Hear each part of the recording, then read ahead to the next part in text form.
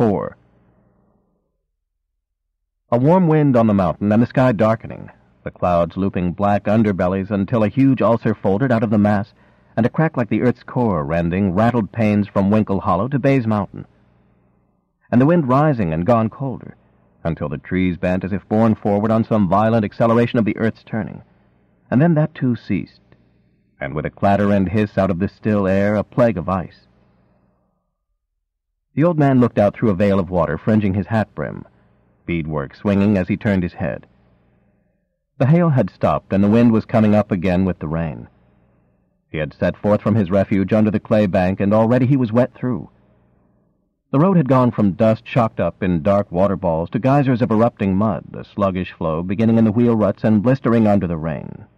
The old man began to run, hobbling in an odd bandy-legged progress through the blinding rain, great wind-blown sheets of it sweeping over the road. The air was filled with branches and foliage of trees, and the trees whipped and cracked. By the time he left the road and entered the woods, they were coming down, the dead and leafless trunks, grasping with brittle gray fingers and going prone on the earth with the muffled thunder of their fall, half lost in the fulminations overhead. The old man kept to his course, over last year's leaves slick with water, hopping and dancing wildly among the maelstrom of riotous greenery like some rain sprite, burned out of the near darkness in antic configuration against the quick bloom of the lightning. As he passed it thus, a barren chestnut silver under the sluice of rain erupted to the heart, and spewed out sawdust and scorched mice upon him. A slab fell away with a long hiss like a burning mast tilted seaward. He is down.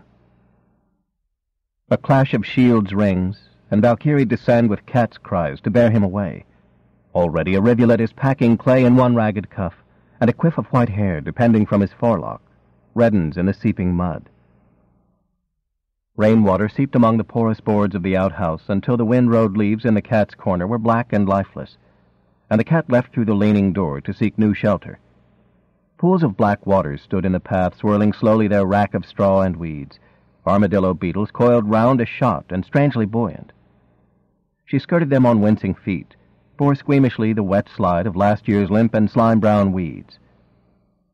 Arthur Ownby's hound rooted and burrowed in his wad of ripe sacks, slept again, his tail clasped to his hairless stomach. He did not see the cat that came to the door of his cellar and stood on 3 legs. Such light as there was to announce the new day filtered thinly through a mizzle of rain and remarked the fluff of her taupe fur curled in a cleft tree bole on the south slope of Red Mountain. Hunger drove her out in the late afternoon, cautious, furtive, dusted with wood rot. Still the rain, eating at the roads, cutting gullies on the hills, till they ran red and livid as open wounds. The creek came up into the fields, a river of mud questing among the honeysuckles. Fence posts like the soldiers of Pharaoh marched from sight into the flooded draws.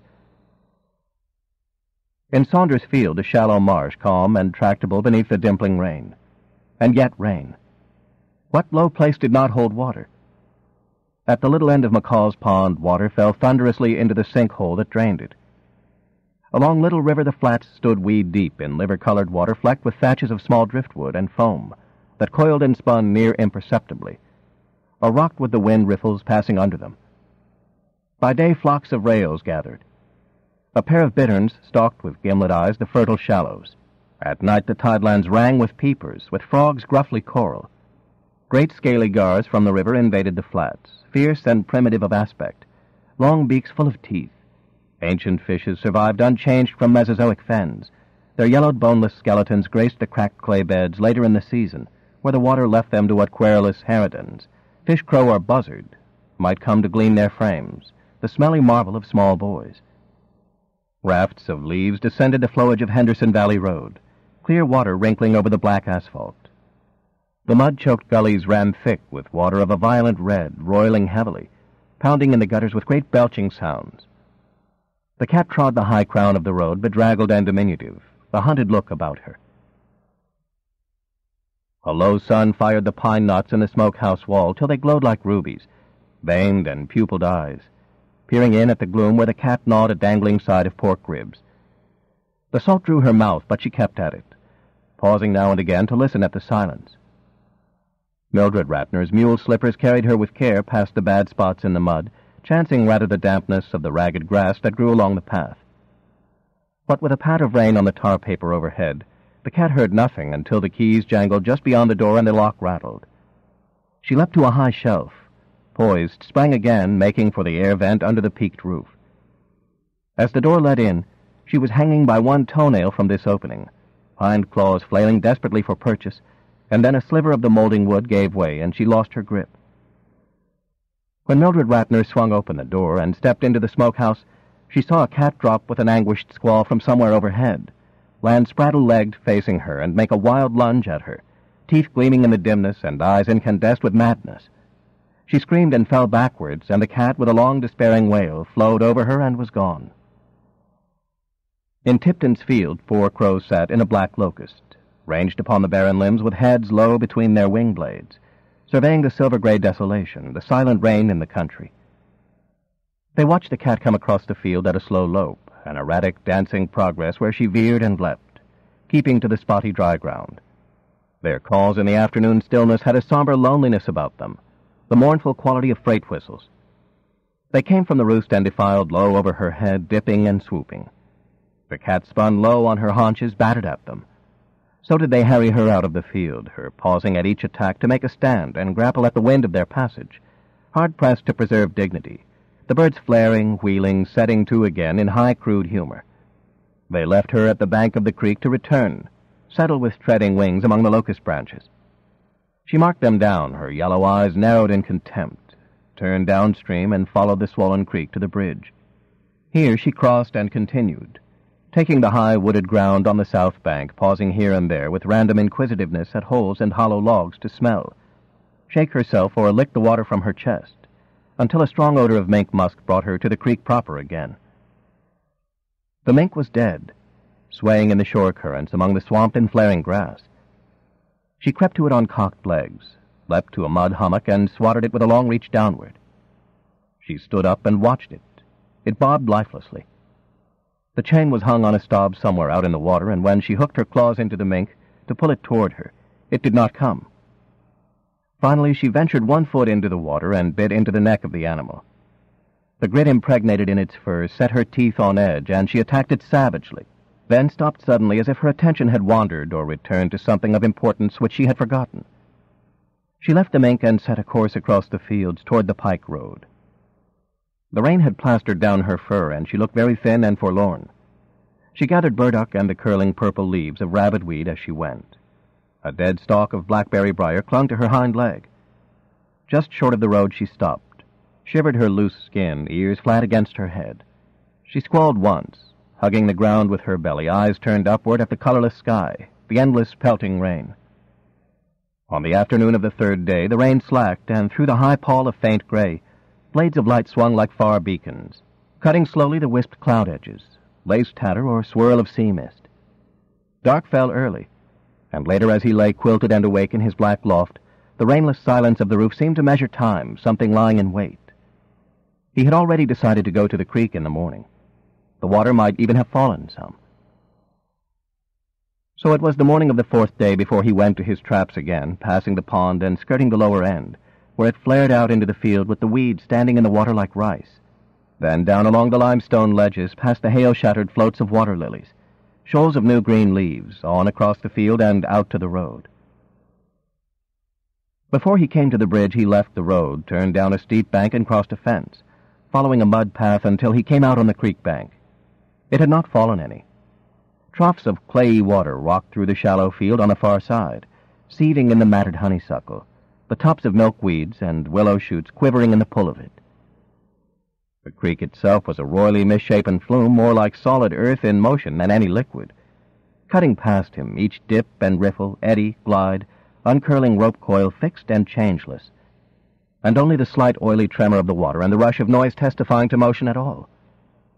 Unless a limb or stick came down, or here, a fluted belt of water curling upward in a long scoop like a snarled lip, broken suddenly by a tree branch lashing out of the perfect opacity of it. Rapid and deft as a snake striking, subsiding again and invisible with no ring or ripple to trace it by. He sat down for a few minutes and watched it all. A kingfisher came up the creek, tacking back and forth, saw the boy and flared, veered away over the watery fields, trailing in the morning quiet his high staccato call. He got up and started along the path over the shelf of woods between the creek and the mountain, by hickories feathered in mist, by cottonwoods still coldly skeletal for all the new green of the spring. He began to climb, his approach forewarned by the patter of nut hulls, a dipping branch, scrabble of small feet on bark. He crossed the spine of the ridge and started down, seeing the horseshoe bend of the creek below him distended with blisters of brown water, spread out into the fields. Down the slope to the creek again, a shortcut he took, who measured only horizontal travel. He couldn't find it. The creek was none that he had ever seen before, and when he turned his back to it at what looked like a place he knew, he was surprised to see a draw, a fence corner, a stand of locust oddly mislocated.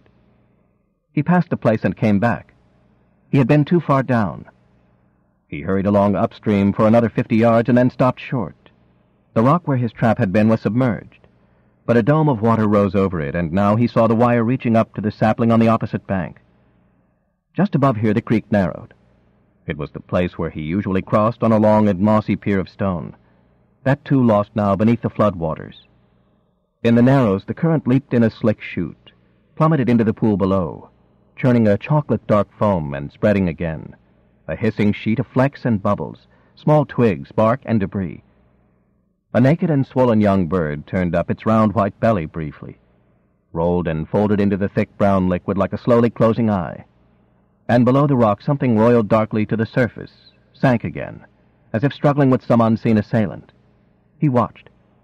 A moment later it flared again, and he could make it out better, the hair floating undulant as black grass racked in the eddies.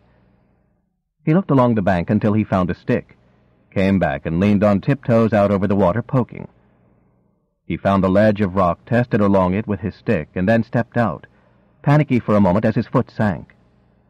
Then he was straddle-legged, with one foot on the bank and the other in the creek, the water boiling between his legs, ribboning high on his calf. He got the other foot down and turned, carefully facing upstream, standing with the thin brown wings of water flying over his shins with a slicing sound, standing so in an illusion of fantastic motion.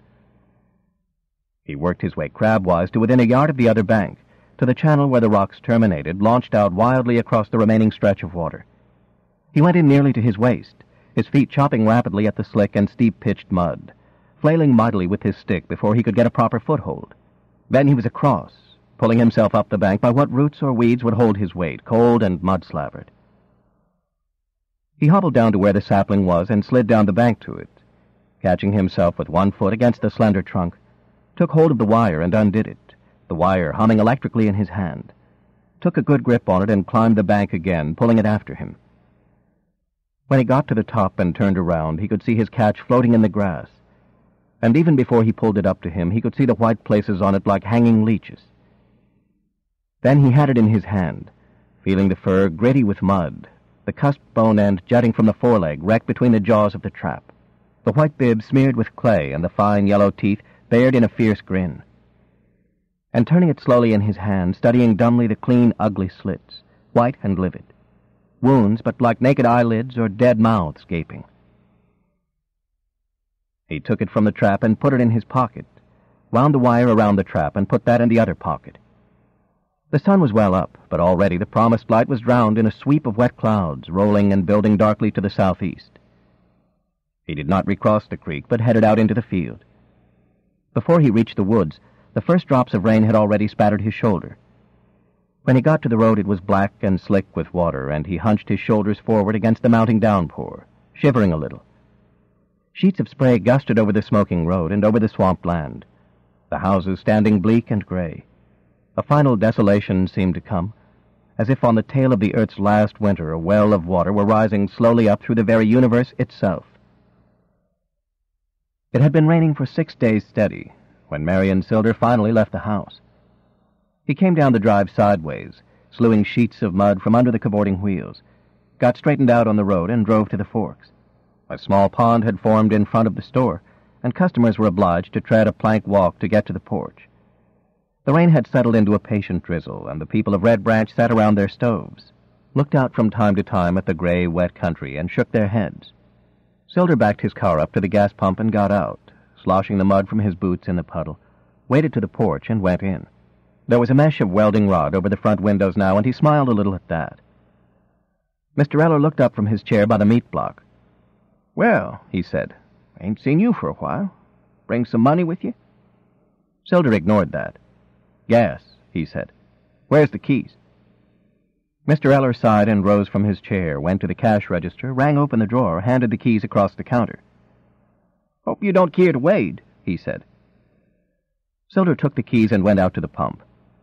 He unlocked it and began cranking the lever, pumping gas up into the glass bowl at the top of the rusty orange tank.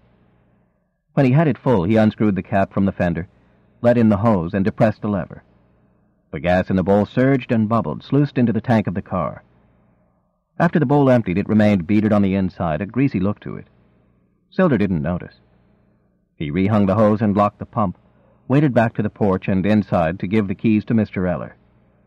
A loose box of kittens came tottering aimlessly over the floor, rocking on their stub legs and mewling. Their eyes were closed and festered with mucus as if they might have been struck simultaneously with some biblical blight.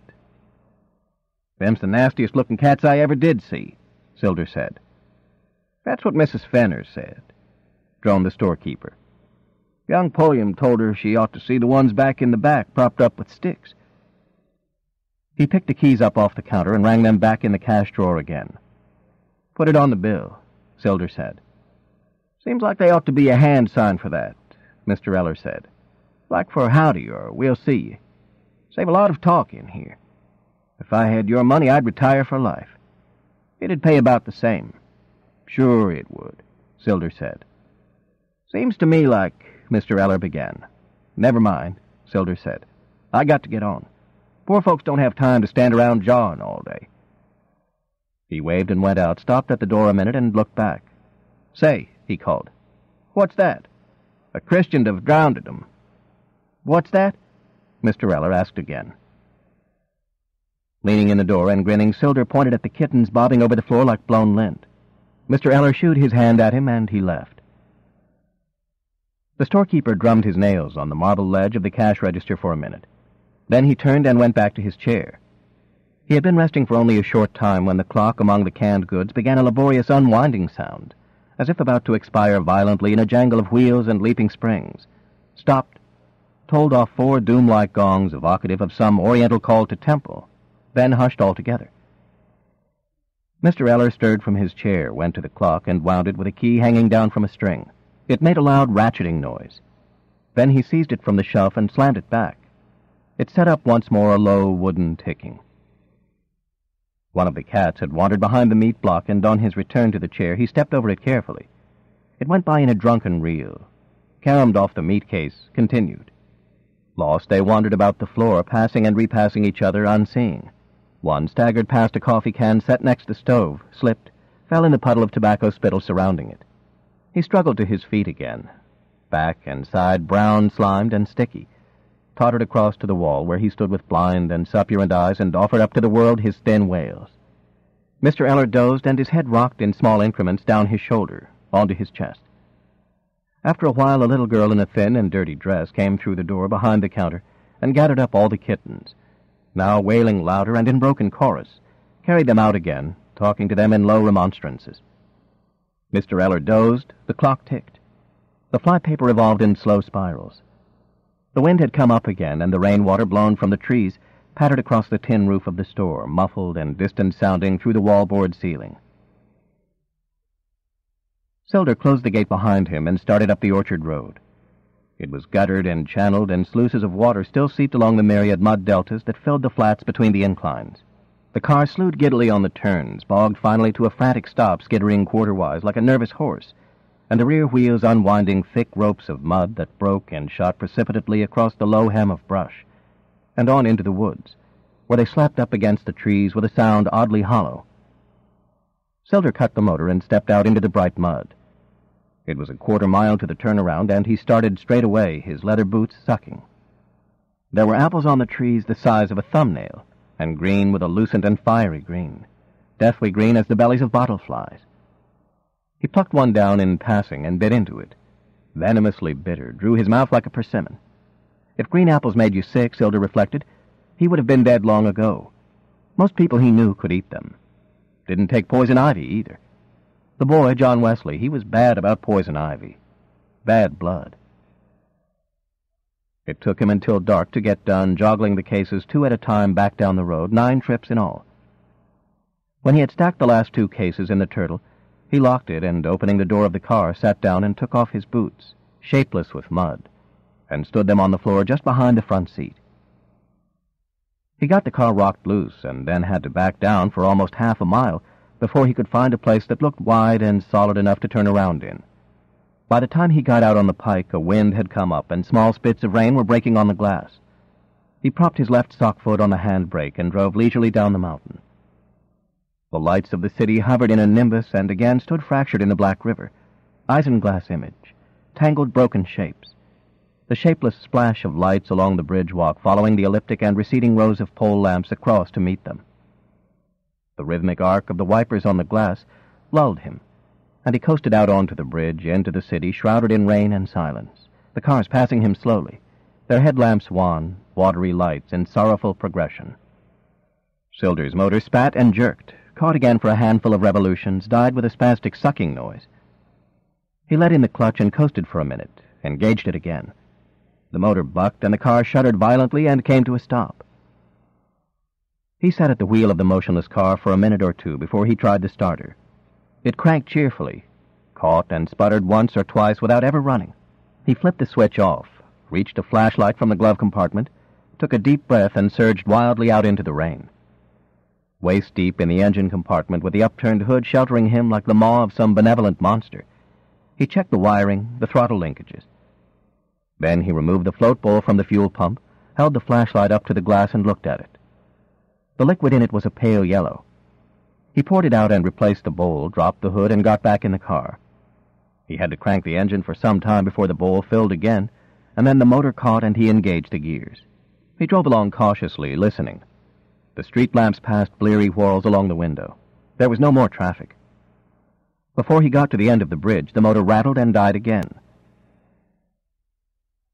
The old man awoke to darkness and water running, trickling and coursing beneath the leaves, and the rain very soft and very steady. The hound was lying with its head on crossed forepaws watching him. He reached out one hand and touched it, and the dog rose clumsily and sniffed at his hand.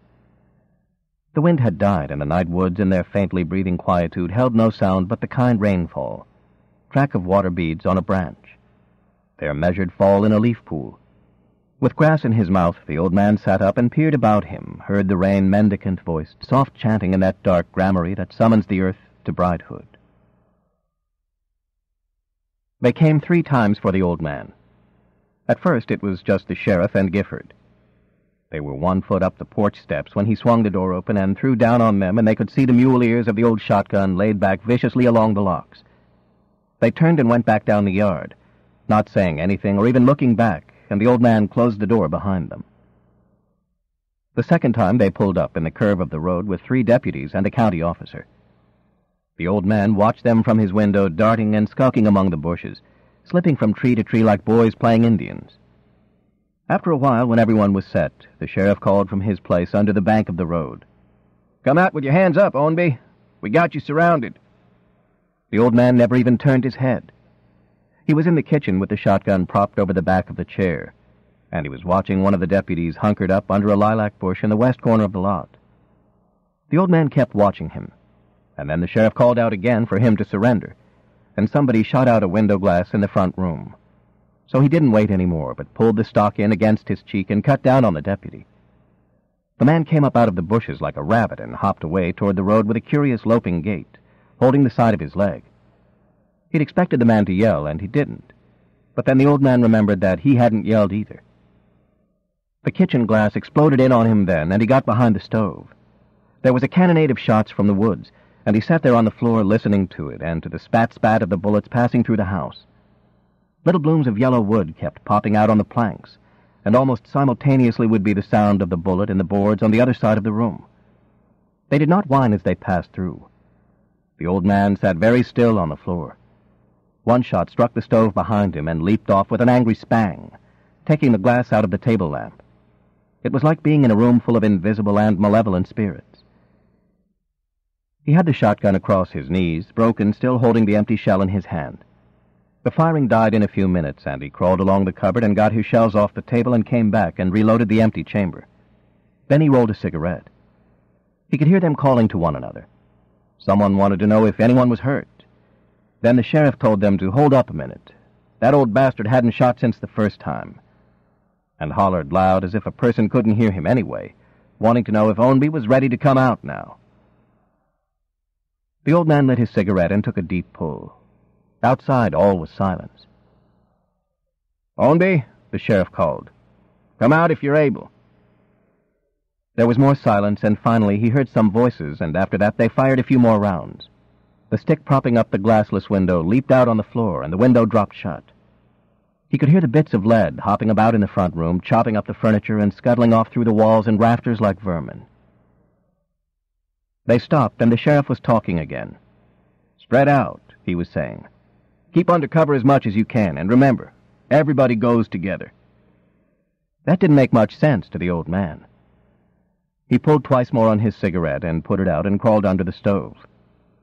Through a split board he could see them coming, looking squat above the grass from his low position. 2 deputies were moving down from the south end with drawn pistols. One of them was dressed in khakis and looked like an ATU agent. The old man marked their position, wiggled back out from under the stove, riposted to the window, and shot them both in quick succession, aiming low. Then he ducked back to his stove, broke the shotgun, extracted the shells, and reloaded. No sound from outside. The sheriff did not call again, and after a while, when he heard the car starting, he got up and went to the front room to see what they'd shot up. Toward late afternoon it began to rain again, but the old man couldn't wait any longer.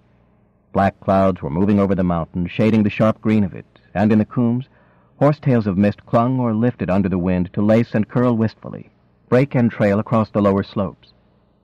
A yellow hammer crossed the yard to his high hole in the jagged top of a lightning-wrecked pine, under wings dipping bright chrome. The old man carried out the last of his things and piled them on the sledge, buckled them down with the harness straps he had nailed under the sides. He went back in one more time and looked around. Some last thing he could save. He came out at length with a small hooked rug, shook the dust from it, and put it over the top of the sledge. He took up the rope and pulled the sledge to the road and called for Scout. The old dog came from under the porch, peering with blue, roomy eyes at his indistinct world of shapes.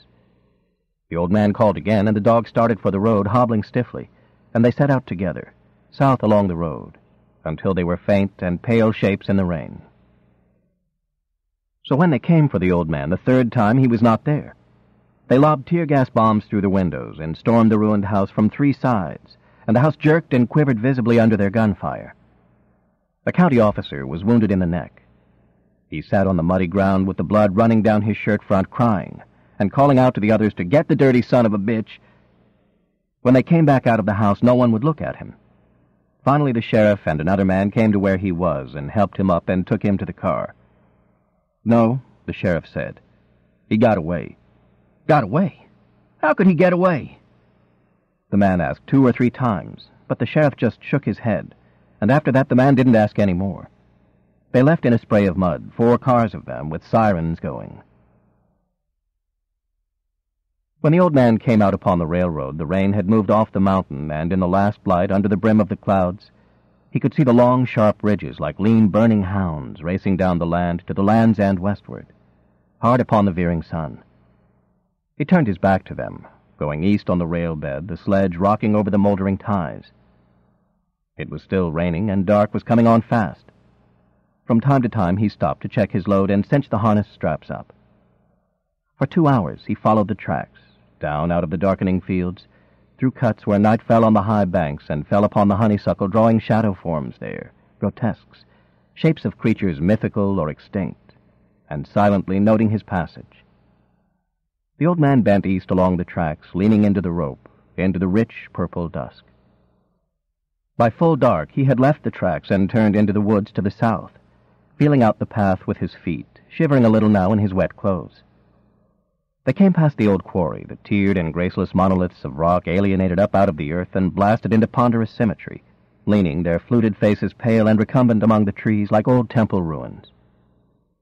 They went silently along over the trace of the quarry road, the sledge whispering, the gaunt dog panting, past the quarry hole with its vaporous green waters and into the woods again, the limestone white against the dark earth, a populace of monstrous slugs dormant in a carbon forest, Groups of trees turned slowly like masted carousels, blending shadows and parting in darkness and wonder. The rain stopped falling. They passed, leaving a trail of foxfire shuffled up out of the wet leaves like stars plowed in a ship's wake. Morning found them on the south slope of Chiloe Mountain, the dog buckled down on top of the sledge now and the old man pulling them tree by tree up the steep and final rise. From his high place on the slope he could see the first straw-colored light sourceless beyond the earth's curve, the horizon warped in a glaucous haze. An hour later, and they had gained the crest of the mountain and stood in a field of broom sedge bright as wheat, treeless but for a broken chestnut the color of stone. The sun was up by then, and the old man rested, leaning against a tree. After a while he fell asleep, the sledge's painter still wrapped in his blistered hand. The dog stretched out in the sun, too, wrinkling his ragged hide at the flies. Far below them, shades of cloud moved up the valley floor like water flowing, darkened the quilted purlieus, moved on, the brushed land gone green and umber once again. The clouds broke against the mountain, coral-edged and bent to the blue curve of the sky. A butterfly struggled, down through shells of light, down to the gold and sea-green tree tips. The old man came awake late in the afternoon and ate some cold cornbread, sharing it with the hound. He did not eat much, and the cornbread was enough. Then he started down the mountain, trucking behind him his sorry chattel, picking a course through the small trees and laurel jungles. Sometime after midnight he came out on a road and turned south along it, crossed a wooden bridge, a purling clear-water stream, climbed with the road into the mountains again, the sledge drifting easily behind him and the hound plodding. The light at the house the old man came to that morning he could see a good while before he got to it. He caught glimpses of it once or twice somewhere on the ridge above him as he was coming through a mountain meadow, a huge pool in the darkness swept with the passing shadows of night birds.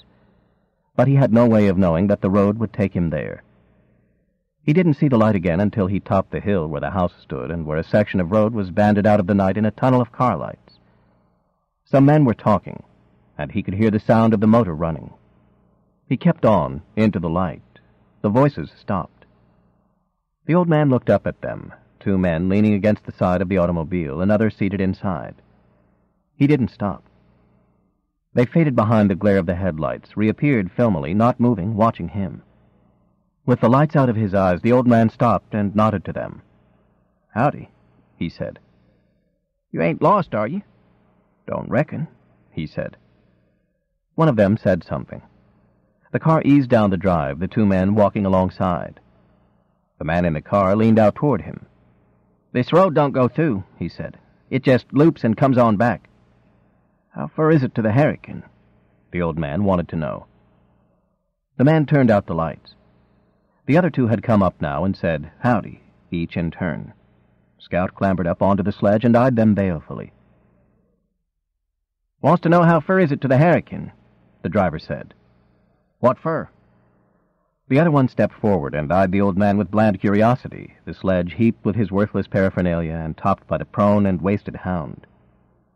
"You can't hardly get there from here," he said. "You ought to have come through Sunshine, crossed the river there. It ain't easy to get to from nowhere, but that there'd have been a nigher cut. What you aim to do in there, cut timber?" "No," said the old man. "Just fixin' to put up some kind of a piece of a house and kindly settle there." "In the Hurricane?" "Yes, sir." "Where are you from?" the man in the car wanted to know. "From towards Knoxville." The man in the car was silent for a minute. Then he said, "I'm going into Sevierville here in just a minute. I can carry you that far if you don't care to ride in an old beat-up car such as it is." "Much obliged," the old man said. "But I reckon I'll just get on." "Well," the man said. He turned to the other two. "I got to get myself," he said. "We'll see you." They nodded. "You come back." The car eased away, the lights coming on again, rattled out of sight down the road. The old man had the sledge rope in hand and was saying a goodbye to the men. "You best come on in and have some breakfast with us," one of them said. "Much obliged," the old man said. "But I reckon I'll just be getting on." "Might as well eat some with us," the other said. "We just fixin' to." "Well," the old man said, "if you all don't care." The house the old man entered that morning was no shotgun shack, but a mountain cabin of squared logs rent deeply with weather checks and chinked with clay. It was long and saddle-bowed, divided into 2 rooms of equal size, and at the far end of one, a fireplace of river rock, rocks tumbled smooth as eggs, more ancient than the river itself. From a door to the right, a woman's face peered at them furtively as they sat, the taller of the men motioning the old man to a chair cut from a butter tub and padded in hair-worn cowhide. They produced tobacco and papers and passed them to him not ceremoniously, but with that deprecatory gesture of humility which country people confer in a look, a lift of the hand. The old man began to feel right homey. "Say you from towards Knoxville?" the tall man said. "Yes, sir," he answered, taping down the paper of his cigarette. "I got a sister lives over that-a-way. Meanest kids I ever seen. Married a boy from Meade's Quarry. You know where that's at?" "Sure," the old man said. "I come from Red Mountain my own self. We used to whup Meade's Quarry boys of a Sunday afternoon just to keep a hand in." The man grinned. "That's what he told me about you all," he said. Then the old man grinned. The other one broke in. "Don't reckon you'd care for a little drink this early of a morning?" "Not less'n you fellers is fixin' to have one." He disappeared through the door into the lean-to, and presently came back with a mason jar. "Let's see if this here is the one I wanted," he said, tilting it, watching the slow-rising chain of beads. He took off the cap and stretched a draft down his lean, corded neck, swallowed deep, cocked his head in a listening attitude, then passed the jar to the old man. "That's the one," he said. The old man accepted the jar and took a good drink. His legs were beginning to feel a little heavy, and he lifted first one and then the other, slightly, testing their weight. He raised the jar again, drank, and handed it back to the man. "Now that's a right nice little whiskey," he said. The 2 men relayed the jar between them, and then it was capped and set on the floor. The shorter man was looking out the tiny window. "Getting daylight," he said.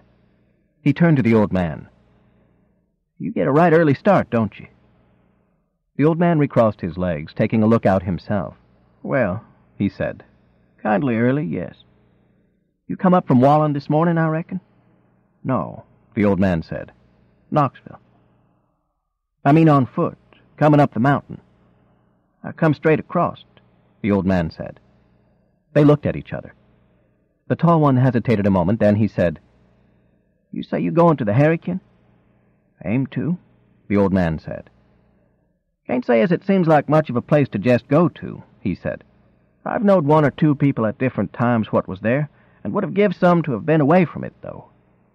Daddy, I remember, would leave dogs treed there of a night rather'n go in after 'em. He said they was places you could walk for half a mile without ever setting foot to the ground, just over laurel hills and down timber, and a rattlesnake to the log.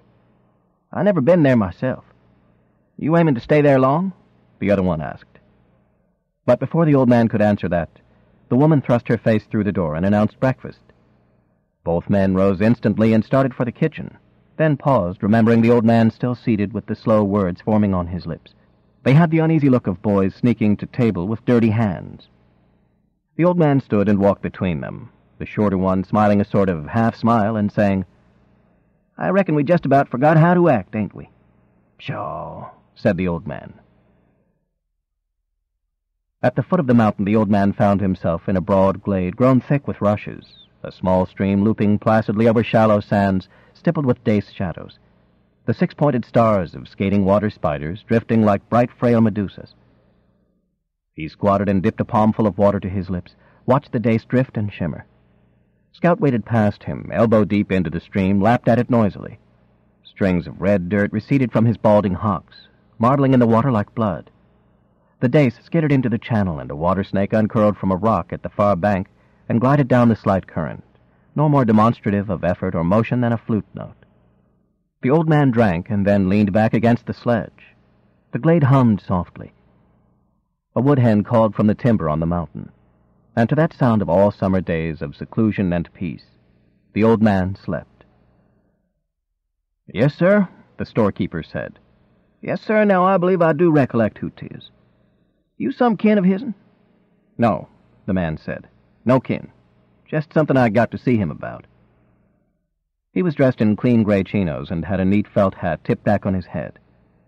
Huffaker stole a look out the window to where his car was parked at the side of the porch, a plain black Ford, a late model. The man saw him look, watched the glint of suspicion narrow the storekeeper's eyes.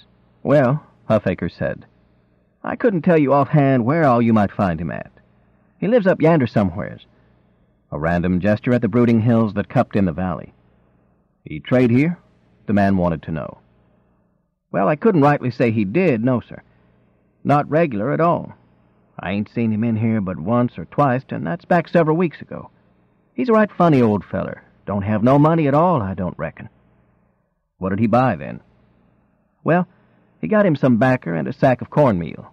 Little side meat last time he's in." "He got credit?" "Well, no. I don't give out a whole lot of credit. He brings in ginseng roots. Had some golden seal, too, but it ain't worth a whole lot. I give trade on that." "Roots?" "Yes, sir," Huffaker said. "I send 'em off to St. Louis. Same place as I send hides." The man looked puzzled, but he didn't ask any more about that. "You from around here?" the storekeeper asked. "From over towards Maryville." "Oh," Huffaker said. "I got kin over there myself." "He still got that dog?" "Who's that?" "The old feller. The one—" "Oh, yes, sir, did have one with him. The old Redbone looked like he'd been drug half to death or washed in lye, one. Didn't have no hair hardly at all. Right pitiful looking like." "Well," the man said, "you say you don't know where all he lives at?" "No, sir, I sure don't." "Well, much obliged." "Yes, sir. You come back." He did. He came every day for 7 days. He was there next morning early among the unchurched Sunday idlers. Hovering on the edge of the circle, they formed about the fireless stove, their conviviality so broken by his presence that they took on the look of refugees grimly awaiting bulletins of some current disaster, the news of flood or fire or plague. From time to time he got a drink from the box and stood sipping it hand on hip, gazing up at the phantasmagoria of merchandise hung about the ceiling beams, or peered solemnly out the window, beyond the river and the narrow bridge to where a broad green hollow rose and rose into the mountains. Monday, when Huffaker came down, he was not there yet. But half an hour later, when he went out to unlock the gas pump, the car was parked on the gravel ramp approaching the store, and the man was perched upon the fender in the same creased and tireless clothes, sipping coffee from a paper cup. The sun was coming up behind him, and to the west fog was breaking, lifting off the slopes to leave the laurel bulbs burning with the fierce green light of morning. The man was watching again the peaks across the river, as if with those slate-gray eyes he might mark out an old man and a hound somewhere on the face of a mountain not less than 4 miles distant. When Huffaker let the door to, the man turned. He lifted a palm in greeting, and the man nodded. He went down to the pump and undid the lock. "Looks like another pretty day, don't it?" he called. "Does it that?" the man said. He drained the coffee and pitched the cup away, got down from the fender, and took a few steps up and down the gravel, stretching himself. Huffaker returned to the store. Around 11 o'clock he came in, nodding once again to the proprietor. He bought a box of soda crackers and some cheese, looked for a long time at the cake rack, and finally took a moon pie. He laid his lunch on the counter, and Huffaker began to total it laboriously on a scratch pad, adding the figures aloud. "And a quart of sweet milk," the man said. He put that down, then went to the cooler and brought back the milk in a quart mason jar. The man looked at it, turned it around on the counter. "That's Mrs. Walker's milk," he reassured the man. "It's good as you ever drunk. Guarantee ye." The man nodded and pulled a clip of bills from his pocket. 45 cents, Huffaker said. He paid it and went out on the porch, where he sat back against a post and ate his lunch. After he had finished, he squatted there a long time smoking cigarettes. Then he brought the jar back inside and set it on the counter. Huffaker took it out again and washed it under the tap at the side of the building. Some customers were coming up toward the store, and he waved at them and went in.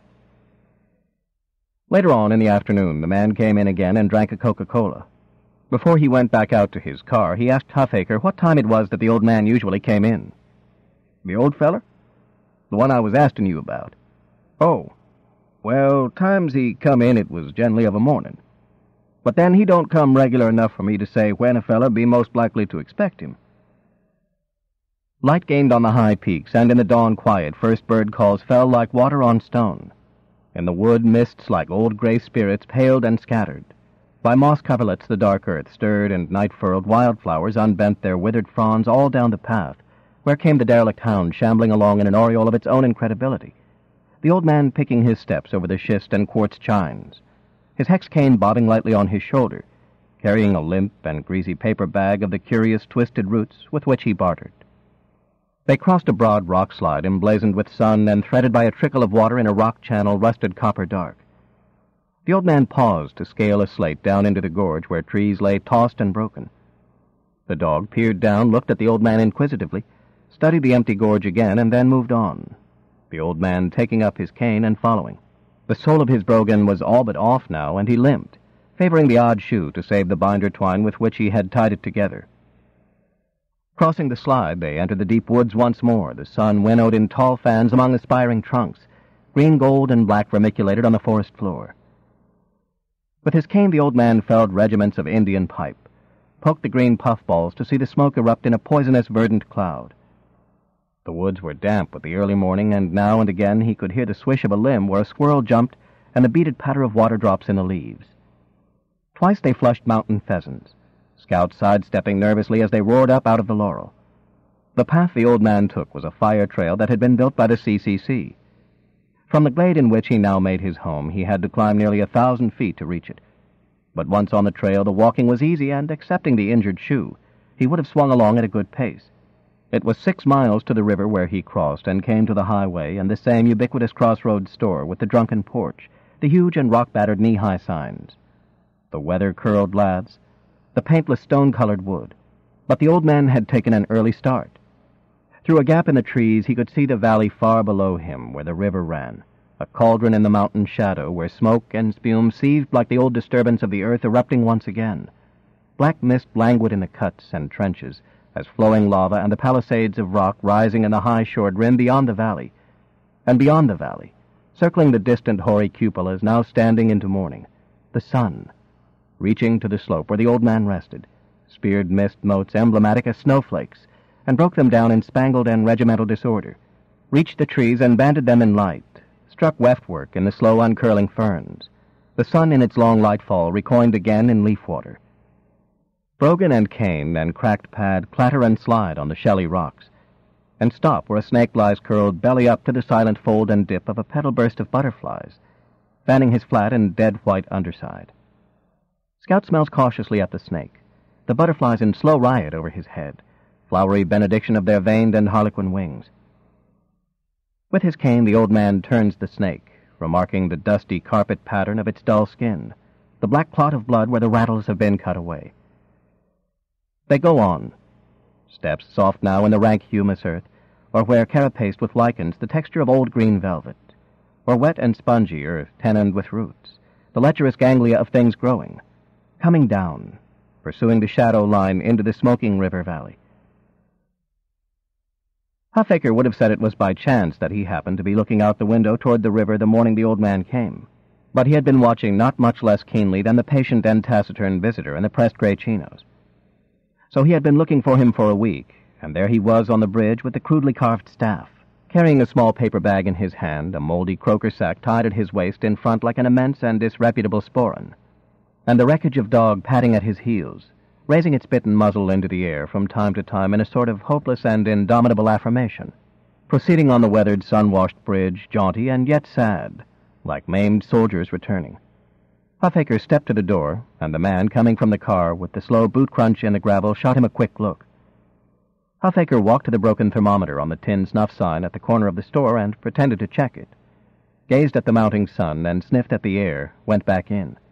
The old man was on the road coming toward the store.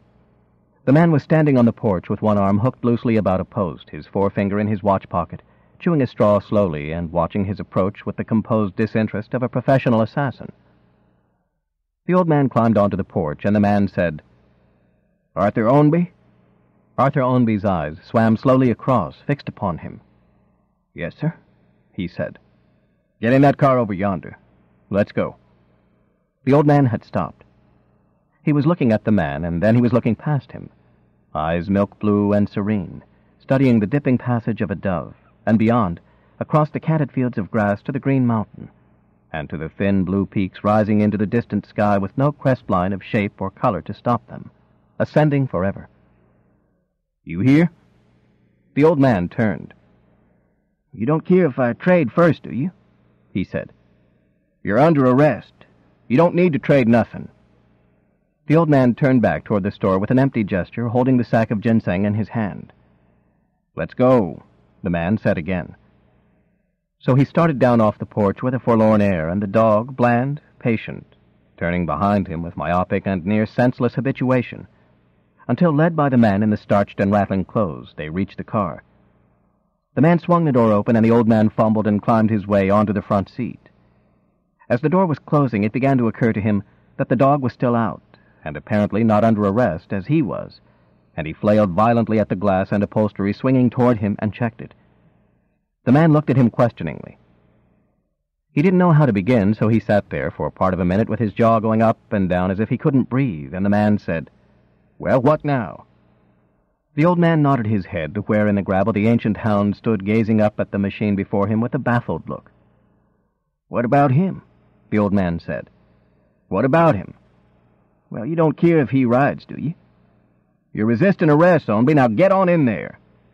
He slammed the door, but the old man's cane was hanging over the running board, and in mutual defeat, the door rocked open again as the cane cracked. The old man pulled it in the car with him and studied the lower part of it, stooping to examine the whiskers of wood standing up from the brake. The man slapped the door again, and it bounded in snugly upon the old man and all but took his breath. The man was coming around the car, and he hadn't much more time, so he pulled at the handles and got the right one and opened the door again, and leaned out and called to the dog, standing off a few feet now and rocking back and forth in consternation. "Here, Scout," the old man whispered. "Come on, get in here." "Hey," the man called. "What in the hell do you think you're up to now?" The dog started, backed away. The man paused midway in his passage from door to door, returned. The old man straightened up and watched him come. "I told you once," the man said, coming up fast and reaching for the door. The old man recoiled, waiting for it to buffet shut against him, but instead it wrenched outward, and the man's face jutted in and stared at him in a mask of classic anger. "You trying to escape?" he wanted to know. "No, sir," the old man said. "I was just getting my dog in." "Just what?" "Dog." He turned and seemed to see the hound for the first time. "They said you's crazy. Dog's ass. You can't take no dog." "He can't shift for himself," the old man said. "He's too old." "I ain't no dog catcher, and this ain't no kennel," the man said. "And I wasn't sent here to haul no broken-down Sooner around.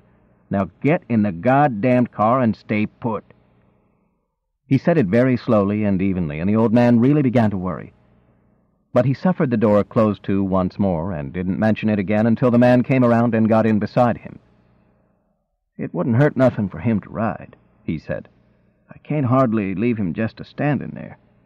"Old-timer," the man said, "I advise you just to set still and hush up, 'cause you in plenty of trouble already." He cranked the engine and slid the gear shift upward, and the old man felt himself rocketed backward violently, with a welter of dust boiling and receding before him, and the dog standing there in the drive with the gravel dancing about him. And then they cut one long rattling curve and were on the road and leaving, and the old man, clutching his cane, holding the dirty little sack between his knees, looked back at the dog still standing there like some atavistic symbol or brute herald of all questions ever pressed upon humanity, and beyond understanding, until the dog raised his head to clear the folds above his milky eyes and set out behind them at a staggering trot. Warren blew little cone-shaped thistles into the fur. "No," he said. 10, maybe. See here?" He blew again.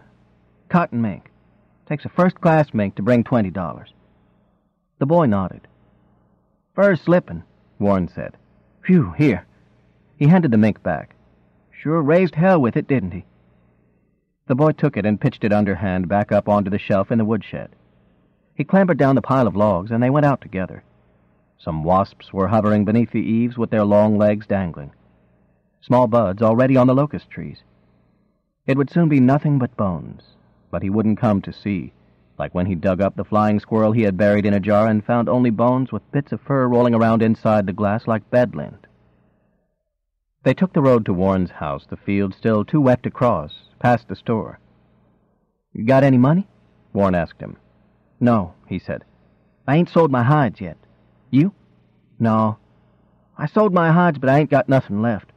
I blow it in quick as I get it. Got me some new shoes for school is about all. What you get for 'em?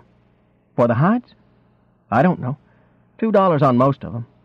That big rat got 3, I think it was, and some of 'em the man said was kits, and they didn't bring but $1. I had 18 hides, and I think it come to $31. I should get $6, the boy said. I owe out, too. Who you owe? Silder. He loaned me the money for traps when Gifford got mine. I'd done signed a paper to buy 'em uptown. On account of the man let me have those first ones I bought at lot price. You keep messing with Silder and signing papers uptown and set shit as that, and you're going to get your ass slung into jail after all. Lucky Gifford didn't do it. Gifford's chicken shit. Oh, Warren said. I didn't know you had him scared of you. Warren had his own room in the back of the house. The boy sat on the bed while he went through the top drawer of an old-fashioned sewing cabinet. He dredged up a hawkbill knife, 3 arrowheads, a collection of rifle balls velvety gray with oxidation, a scalpel, rocks, some dynamite caps, miscellaneous pieces of fishing tackle, dried ginseng, a roll of copper wire. Rifling through the mass, he at length came up with a thin and dog-eared pamphlet, its cover decorated with an archaic and ill-proportioned ink sketch of a trapped lynx. Across the top in black script was the title, Trapping the Fur Bearers of North America. Warren handled the treasure reverently. I got this from Uncle Ather, he said. It'll have something in it. Under a section entitled, They found a plan of such devious cunning as appealed to their minds. The bait was to be suspended from a limb and overhanging a stump. The trap would be set on top of the stump, so that when the victim stood, the illustration depicted a great hairy lynx sniffing at the bait on hind legs. His paw would come to rest on the stump and so into the trap, also illustrated in broken line, straining beneath a handful of leaves. Warren nodded in solemn approval. That's the one, he said. The boy studied the set carefully, and then Warren tucked the book away in the sewing cabinet. You reckon it really was a bobcat? I don't know what all else it could have been, Warren said. Ain't nothing else around here got sharp claws that I know of. I sure could have used that $10, the boy said. The desk sergeant studied Marion Silder's angular frame with a hurt look, as if he were being put upon. Silder looked back at him with a suggestion of good humor. The desk sergeant rebent his head to his papers, his lips working in patient disgust. He pondered for some minutes, replaced a folder in the filing drawer of the desk, and reached for a pen. Name? He said, gazing at the inkstand with weary boredom. Fred Long. Marion Paris Silder. Occupation? Iron and steel. None. Married? No. Married. Address? Red Mountain, Tennessee. Route 9, Knoxville. Age? 20. 8. Previous convictions? Silence. Previous convictions. The sergeant looked up at Silder as if surprised to see him there. Previous convictions, he said again, slowly. Again a moment or two of silence. Far to the rear of the building, a remote clanking sound. The sergeant waited. Then he nodded wearily to the patrolman sitting in a chair by the door. The man rose and sauntered over to the prisoner, something of the laconical about him. Silder turned to look at him. When he turned back to the man at the desk, the patrolman jabbed his nightstick into his ribs. Ow, Silder said. The patrolman looked aggrieved. Previous convictions, droned the sergeant, stifling a yawn. You seem to know all about it, Silder said. Oof! The patrolman studied his face with an eager look, holding the stick in readiness again. Previous None, Silder said. None. The sergeant leaned back with closed eyes, a rapt and serene look. The patrolman returned to his post at the door. From the cells to the rear of the building came bits and pieces of a sad voice singing. The sergeant turned papers over. In the outer corridor, men were coming in, stamping their feet and rattling their raincoats, cussing the weather. A furnace pipe clattered. At length, the sergeant regarded Silder again. I reckon that's all for now, he said. You're booked on illegal possession, untaxed. I got somebody coming down wants to see you. Have a little talk kindly. Who's that? Silder said. Fellow name of Gifford. Ever hear of him? Jailer. Silder's third visitor was the boy, wide-eyed and serious before the smirking usherance of the jailer. "Here's your uncle," the jailer said. "Little buddy come a-calling." The boy stared at the man seated on the steel bunk. The jailer followed his gaze. "Well now," he said, "he don't seem too pert, does he? Looks kindly like he's been sorting cats. Step on in and say howdy. Cheer the poor feller up some." The boy stepped in. Silder's eyes focused onto him. He managed a small grin, a nod. "Howdy there, hog jows," he said. The door rattled to behind them, the jailer departing, heel clack, key jangle, echoing down the corridor. "Howdy," said the boy. "What happened to you?" "Well, I had a little disagreement with these fellers as to whether a man can haul untaxed whiskey over tax-kept roads, or whether by not paying the whiskey tax he forfeits the privilege of driving over the roads the whiskey don't keep up, that ain't taxed, or if it was, would be illegal anyway. I think what they do is deport you." "No," the boy said. "I mean, you wreck?"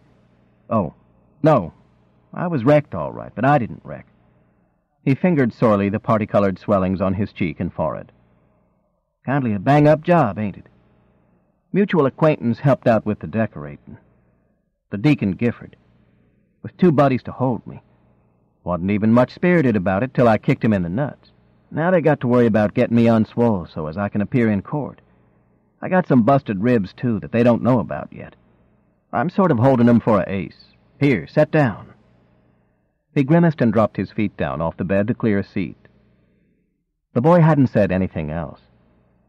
He lowered himself onto the bunk, still staring at Silder. Then he said, "That son of a bitch."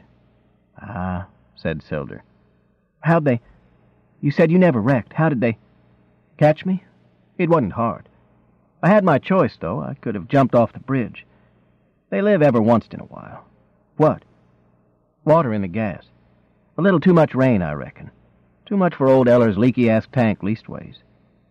There's one bill the son of a bitch will play hell collecting. It quit in the middle of the Henley Street Bridge." "Oh." Silder had leaned back against the concrete wall and was tapping a cigarette from its package. "Ain't that a hell of a note?" he said. "I'll get him." "Hmm?" "I'm going to get the son of a bitch." "What? That old fart? Why, I'll be dipped in..." Then he said, "Oh, that's right," the boy said. "The Deacon." The smile had fallen from Silder's face. "Wait a minute," he said. "You don't get nobody." "Him," the boy said. "No," Silder said. He was looking very hard at the boy, but the boy knew he was in the right. "Why?" he said. "You just stay away from Jefferson Gifford, that's all. You hear?" "You just think I'll get in trouble," the boy said. "That I... Stubborn little bastard, ain't you? Look." Silder paused. He seemed to be trying to think of something, a word perhaps. "Look," he said. "What's between him and me is between him and me. It don't need nobody else. So I thank you kindly, but no thank you. You don't owe me nothing, and I ain't crippled. I'll tend to my own Giffords. All right?" The boy didn't answer, didn't seem to be listening. Silder lit the cigarette and watched him. He turned and looked once at Silder, and then he seemed to remember something, and he reached into the watch pocket of his jeans and took out 2 folded dollar bills and handed them to him. "What's that?" Silder said. "The $2 I owe you, that you loaned me for traps." "No," Silder started. Then he stopped and looked at the boy still holding out the 2 dirty bills. "Okay," he said. He took the money and crammed it into his shirt pocket. "Okay, that makes us square." The boy was silent for a minute. Then he said, "No." "No what?" "No, it don't make us square. Because maybe I lost the traps on your account, but that's okay. And I earned 'em back and paid for 'em, and that's okay. But you got beat up on my account, and maybe in jail, too, And that's why it ain't square yet. That part of it not square." Silder started to reach for the money, thought better of it, and sat up, grinding the cigarette out beneath his heel. Then he looked at the boy. "Square be damned," he said. "I asked you to stay away from Gifford, that's all. Will you?" The boy didn't say anything. "Swear it?" Silder said. "No." Silder watched him, the still childish face set with truculent purpose. "Look," he said. "You're fixing to get me in worse trouble than I already am. I won't get no, wait a damn minute." He did. They sat looking at each other, the man's face misshapen as if bee-stung, him leaning forward, gaunt and huge, and the boy perched delicately on the edge of the metal pallet, as if loath to sit too easily where so many had lain in such hard rest. "Look," Silder said, taking a long breath. "You want to talk about square, all right. Me and Giff are square." The boy looked at him curiously. "Yes," he said. "I busted him and he busted me. That's fair, ain't it?" The boy was still silent, calmly incredulous. "No," Silder went on. "I ain't forgetting about jail. You think because he arrested me that throws it off again, I reckon? I don't. It's his job. It's what he gets paid for, to arrest people that break the law. And I didn't just break the law, I made a living at it." He leaned forward and looked the boy in the face. "More money in 3 hours than a working man makes in a week. Why is that? Because it's harder work? No. Because a man who makes a living doing something that has to get him in jail sooner or later has to be paid for the jail. Has to be paid in advance, not just for his time breaking the law, but for the time he has to build when he gets caught at it. So I've been paid. Gifford's been paid. Nobody owes nobody. If it wasn't for Gifford, the law, I wouldn't have had the job I had blockading. And if it wasn't for me blockading, Gifford wouldn't have had his job arresting blockaders. Now who owes who?" His voice was beginning to rise, and he had about him a look almost furious. "But you," he went on, "you want to be some kind of a goddamned hero. Well, I'll tell you. They ain't no more heroes." The boy seemed to shrink, his face flushing. "You understand that?" Silder said. "I never claimed I wanted to be no hero," the boy said sullenly. "Nobody never claimed it," Silder said. "Anyway, I never done nothing on your account, like you said. I don't do nothing I don't want to. You want to do me a favor, just stay away from Gifford. Stay away from me, too. You ought not to have come here. You'll get me charged with delinquency to a minor. Go on now." He leaned back against the wall and stared at the emptiness before him. After a while, the boy got up and went to the door and tried it, and Silder, not looking up or speaking to the boy, called for the jailer. He heard him come and the clank of keys, the cell door grating open. Then quiet. He looked up. The boy was standing in the doorway, half-turned, looking at him with a wan smile, puzzled, like one who aspires to disbelief in the face of immutable fact. Silder lifted one hand in farewell. Then the door clanged to. He sat up, half-rose from the cot, would call him back to say, "That's not true what I said. It was a damned lie, every word. He's a rogue and an outlaw himself, and you're welcome to shoot him, burn him down in his bed, any damn thing, because he's a traitor to boot, and maybe a man steals from greed or murders in anger. But he sells his own neighbors out for money, and it's few lie that deep in the pit, that far beyond the pale." Softly and with slow grace, her leathered footpads fell, hind tracking fore with a precision profoundly feline, a silken movement where her shoulders rolled, haunches swayed. Belly swaying slightly, too, lean but pendulous. Head low and divorced of all but linear motion, as if fixed along an unseen rail. A faint musty odor still clung to her, odor of the outhouse where she had slept all day, restless in the heat and languishing among the dusty leaves in the corner, listening to the dry scratch and slither of roaches, the interstitial boring of wood beetles. Now she came down the patch, obscure with parched weeds, shedding thin blooms of sifting dust where she brushed them. At dusk dark, from her degenerate habitation, emerging to make her way down the narrow patch as cats go. She passed through the honeysuckles by a dark tunnel where the earth still held moisture, down the bank to a culvert by which she crossed beneath the road and came into a field and into a dry gully, the cracked and curling clay like a paving of potsherds, and turned up an artery of the Wash, grown here with milkweed and burdock, following a faint aura of vole or shrew until she came to a small burrow in the grasses. She scratched at the matted whorl, caved it in and trod it down, moved on across the field, crickets scuttling, grasshoppers springing from their weed stems and whirring away. A shadow passed soundlessly overhead, perhaps a flock of late-returning birds.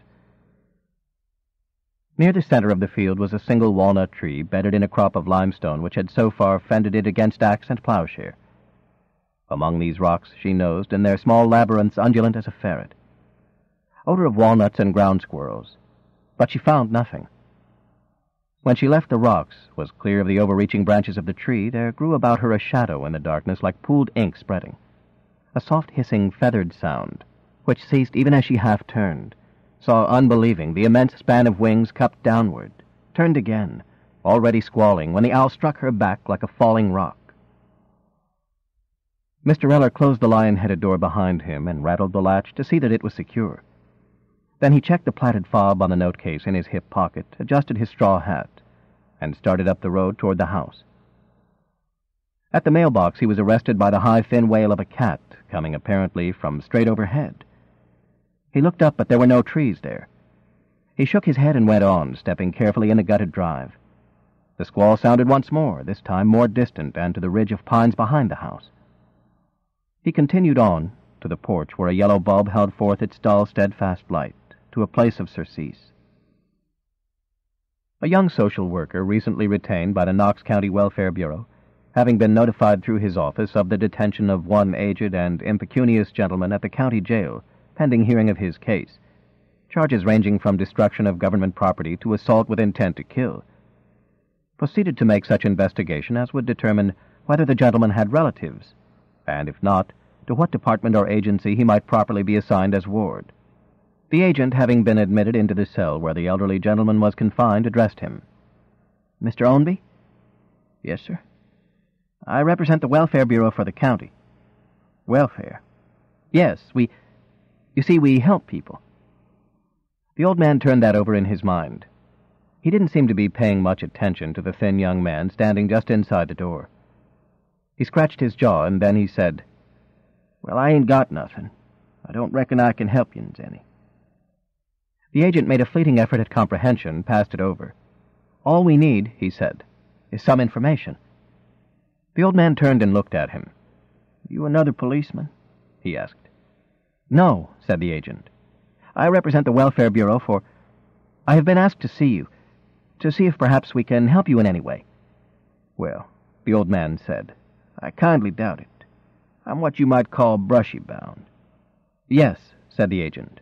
"I mean, you see, Mr. Ownby, there are certain benefits to which you may be entitled. You seem to have been overlooked by our department for some time, and we would like to have a record of your case for our records, you see. And so I have some forms here that I need your help in filling out." The old man said. "Do you mind answering a few questions?"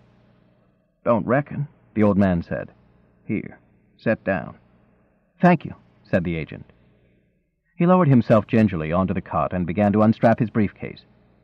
His hand disappeared inside and emerged with a sheaf of printed forms intershuffled with carbon paper. "Now," he said comfortably, "first of all, your age." "Well, I don't rightly know." "Yes. I beg your pardon?" "Don't know for sure, that is. There's a part of it I don't remember too good." "Well, could you tell us when you were born?" The old man eyed him curiously.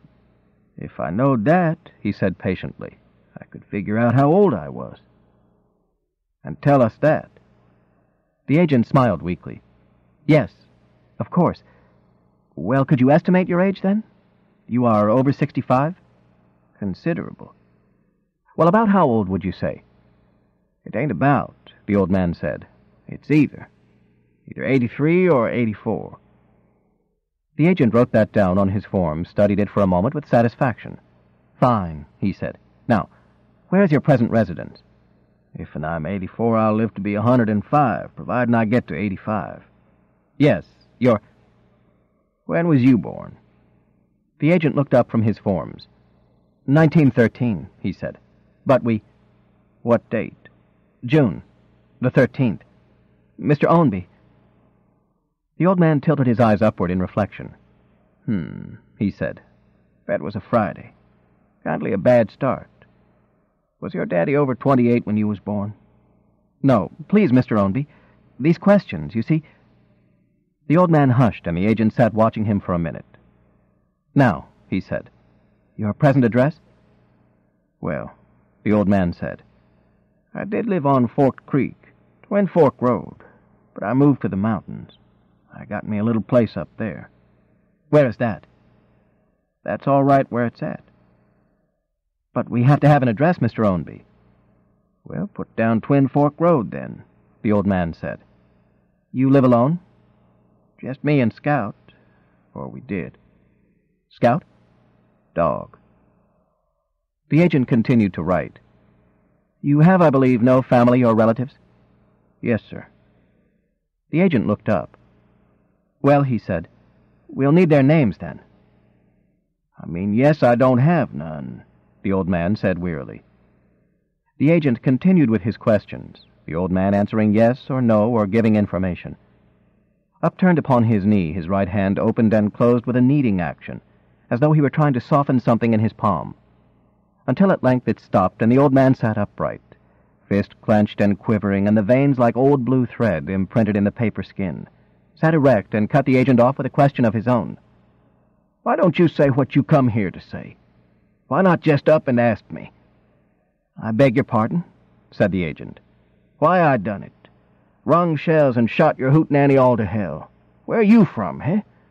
You talk like a goddamned Yankee. What you do for a living? Ask questions? Mr. Ownby. Mr. Ownby's ass. I could tell you why, and you spit wouldn't know. That's all right. You can set and ask a bunch of idiot questions, but not knowing a thing ain't never made it not so. Well, I'm an old man, and I've seen some hard times, so I don't reckon Brushy Mountain will be the worst place I was ever in. Mr. Ownby, I'm sure you're upset, and I assure you. Ah, said the old man. Mr. Ownby, there are only a few more questions. If you'd like, I could come back another time. We at the agency feel... I reckon you could, the old man said. I ain't going nowhere. He leaned back against the wall and passed one hand across his eyes, as if to wipe away some image. Then he sat very still with his hands on his knees, his shaggy head against the bricks, restored to patience and a look of tried and inviolate sanctity, the faded blue eyes looking out down the row of cages, a forest of sweating iron dowels, forms of men standing or huddled upon their pallets. And the old man felt the circle of years closing, the final increment of the curve returning him again to the inchoate, the prismatic flux of sound and color, wherein he had drifted once before and now beyond the world of men. By the time the agent had gathered his forms and tucked them once again into his briefcase, the old man had closed his eyes, and the agent called quietly for the jailer and left him. The jailer walked with him down the corridor. The agent had regained his composure.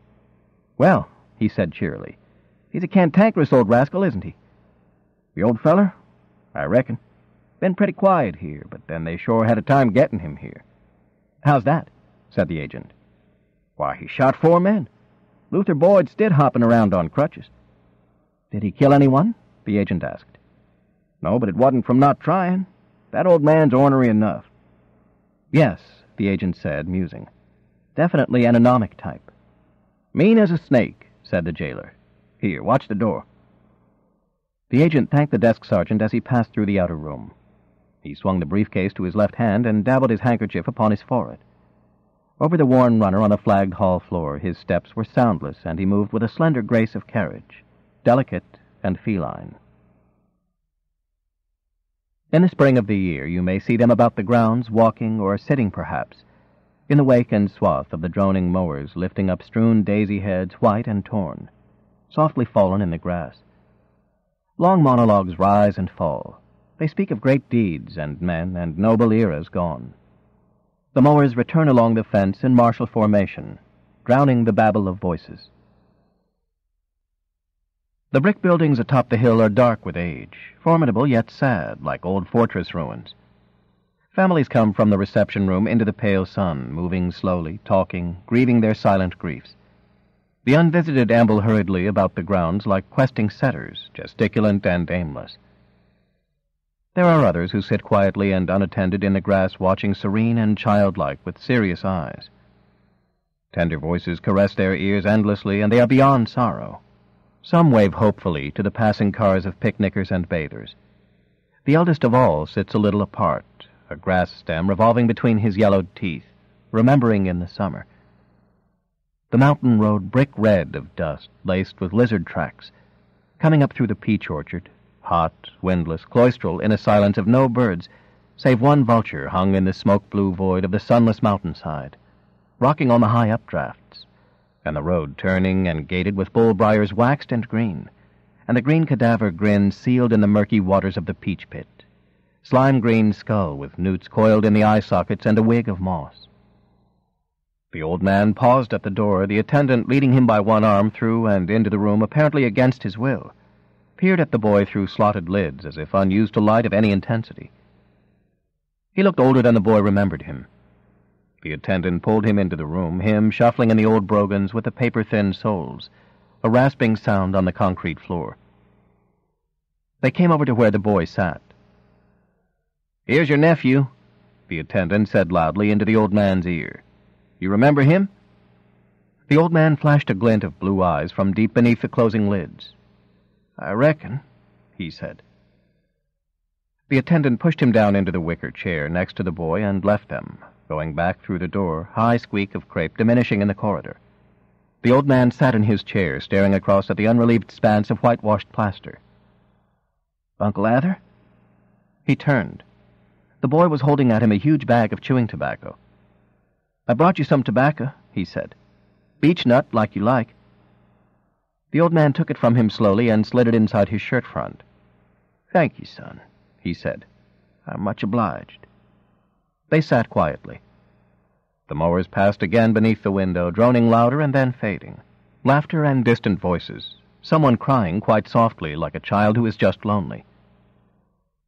"Handily warming up a little, ain't it?" the old man said. "We had a little rain out to the mountain," the boy said. "Sunday week, I believe it was." "Yes," the old man said. "Well, be little of it this year, I reckon. Done had it all at once.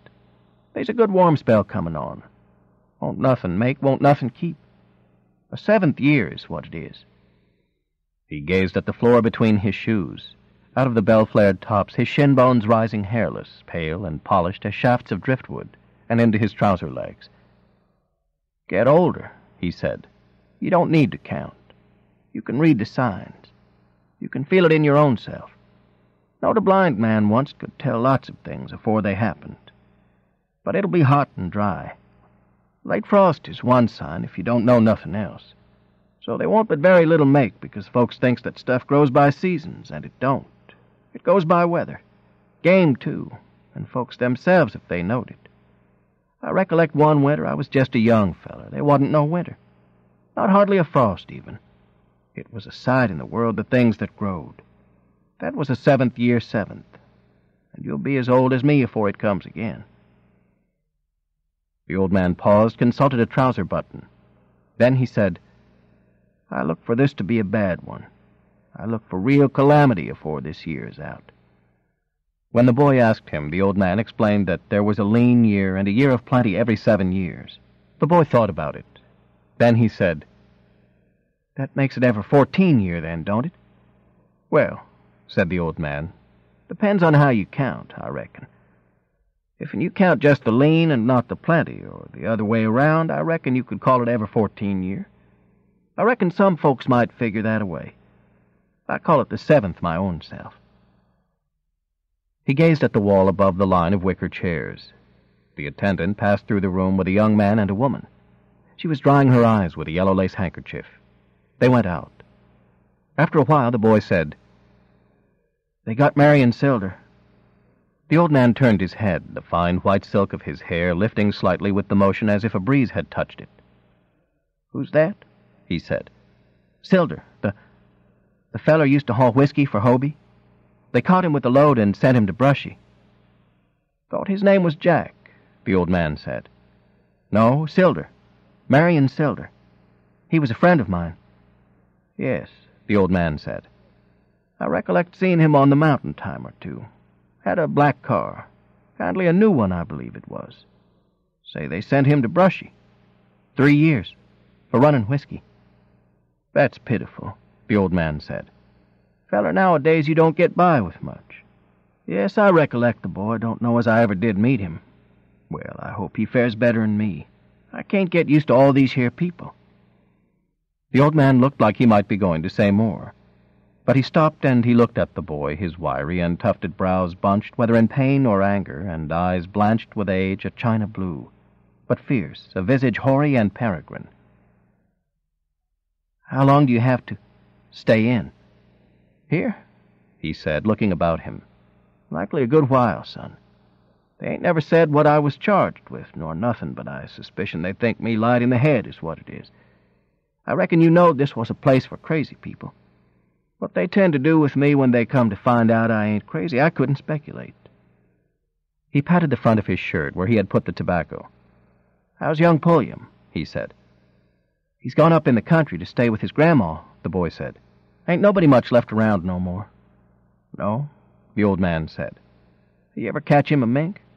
No. I caught one, though. Did, eh? What did it bring? It never brought nothing. There was a bobcat or something got a hold of it and tore it up. That's a shame, said the old man. Did you lay you a set for that old cat? Me and Warren did. But we never caught nothing but a big old possum.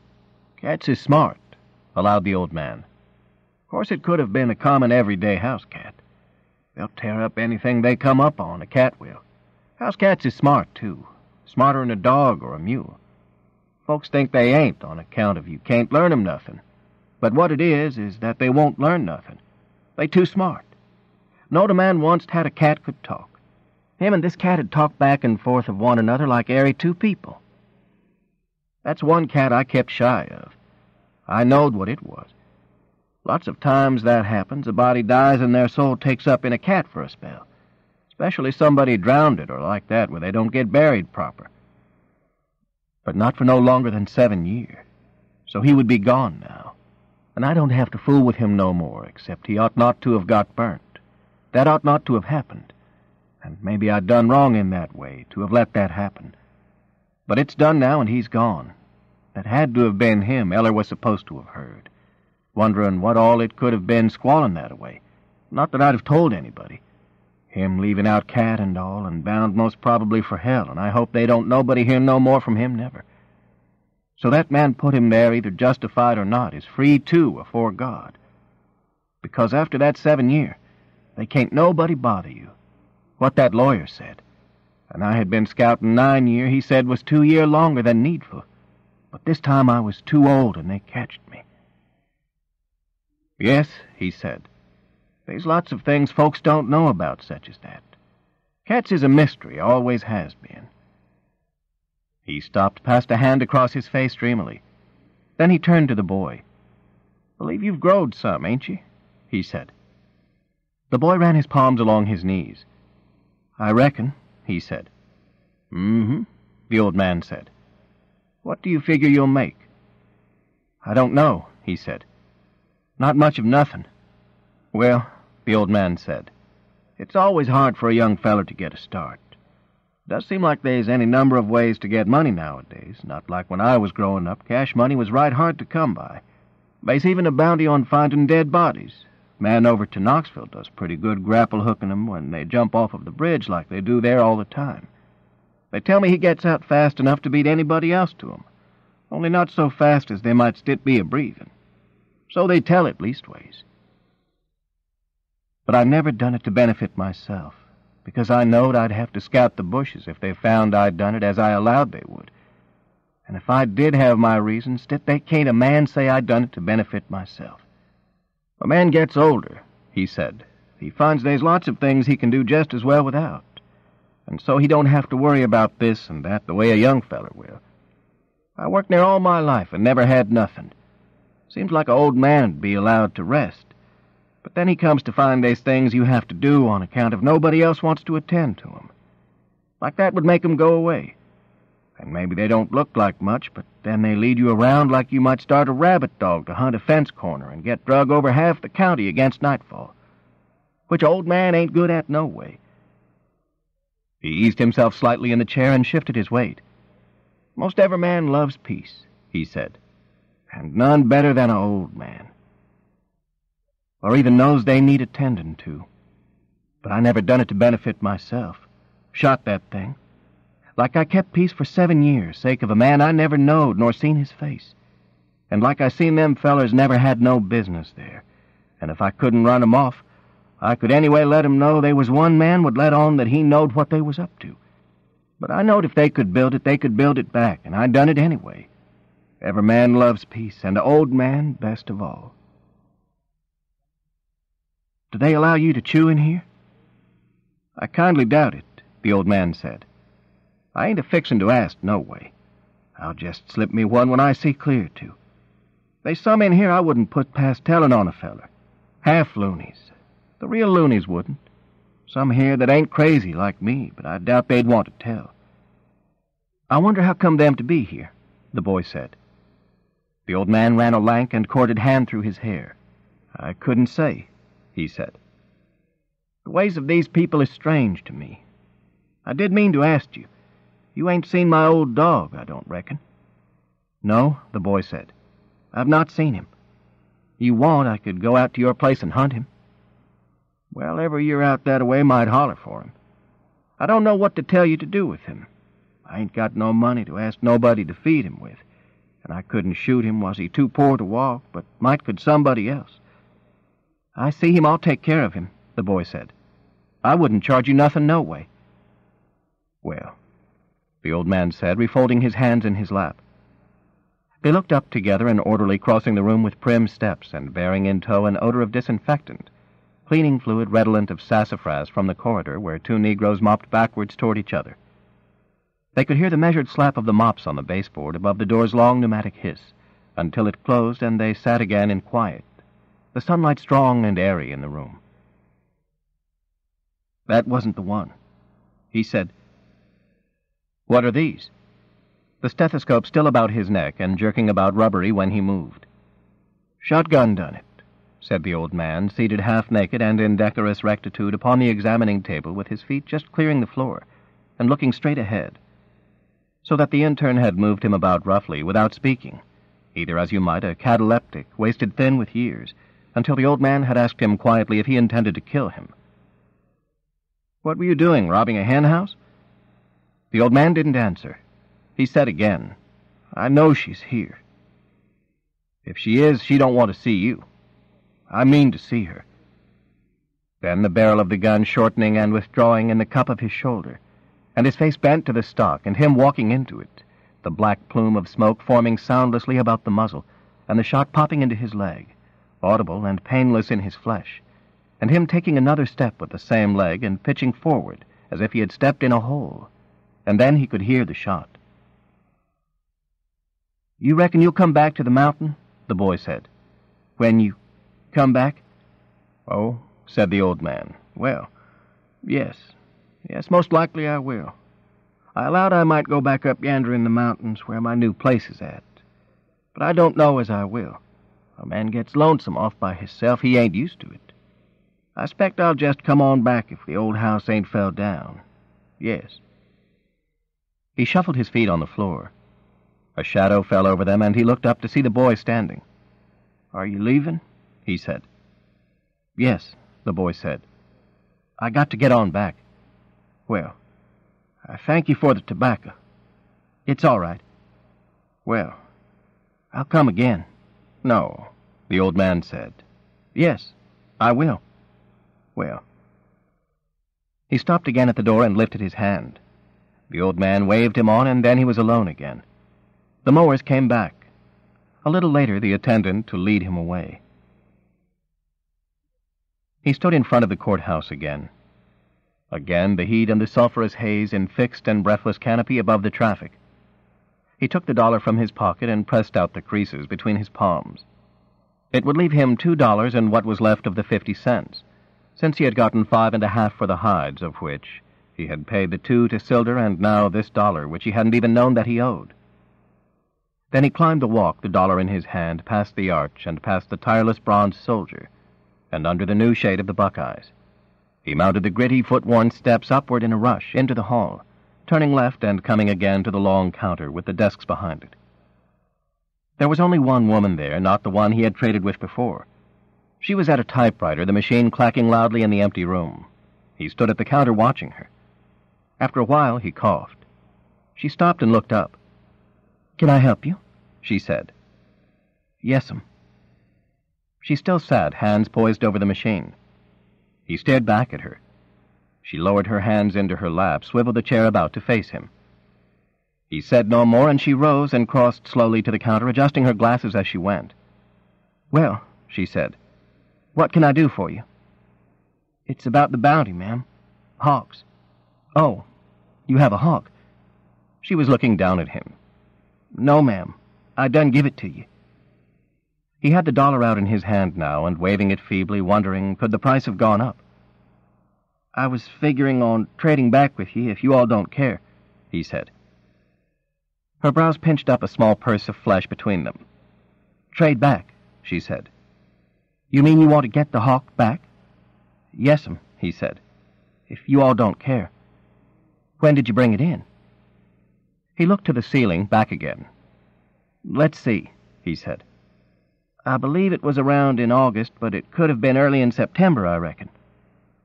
"Say, Lord God, son," the woman said, "it wouldn't still be here. Last August. Why, what all do you do with them?" he asked, somehow figuring still that they must be kept, must have some value or use commensurate with $1 other than the fact of their demise. "Burn 'em in the furnace, I would reckon," she said. "They sure can't keep 'em around here. They might get a little strong after a while, mightn't they?" "Burn 'em?" he said. "They burn 'em?" "I believe so," she said. He looked about him vaguely, back to her, still not leaning on nor touching the counter. "And throw people in jail and beat up on 'em." "What?" she said, leaning forward. "And old men in the crazy house. Son, I'm busy now. If there was anything else you wanted—" He smoothed the dollar in his hand again, made a few tentative thrusts, pushed it finally across the counter to her. "Here," he said. "It's okay. I can't take no dollar. I made a mistake. He wasn't for sale." He turned and started for the door. "You!" she called. "Here!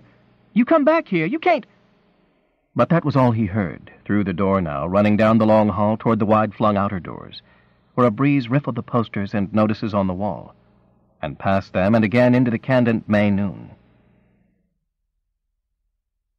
The boy had already gone when they came from Knoxville, 7 years now after the burial and 7 months after the cremation, and sifted the ashes, since whipped to a broth by the rains of that spring and now dried again, caked and crusted.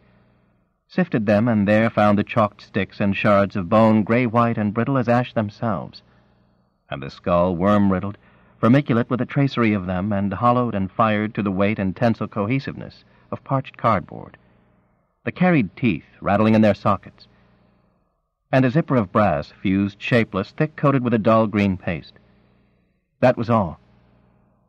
They were there 4 hours, the 2 officers, deferential before the coroner, dusting the pieces with their handkerchiefs and passing them on to him, who placed them in a clean bag of white canvas. Mr. Eller bit with his small teeth a piece from his plug of spiced tobacco, refolded the cellophane, and put it again into his breast pocket. "And the skull," he said, "with all the fillings melted out of the teeth." "Okay, and the skull." Johnny Romines stopped, the cigarette half rolled in his left hand and leaking as he gestured with it. "So," he said, "what I want to know is, did the boy know about it or not? And would he know was it his daddy?" "I don't know," Mr. Eller said. "If he did, I never heard it. Besides, he's been gone off now since May or June, and this is the 4th day of August. They just now getting up there. I figure maybe the old man was the only one that knowed." "Old man Ownby? Was he the one done it?" "No," Mr. Eller said. "Of course they're liable to throw it off on him to save hunting somebody else." "But he was the one told it?" "Near as I can find out, he was."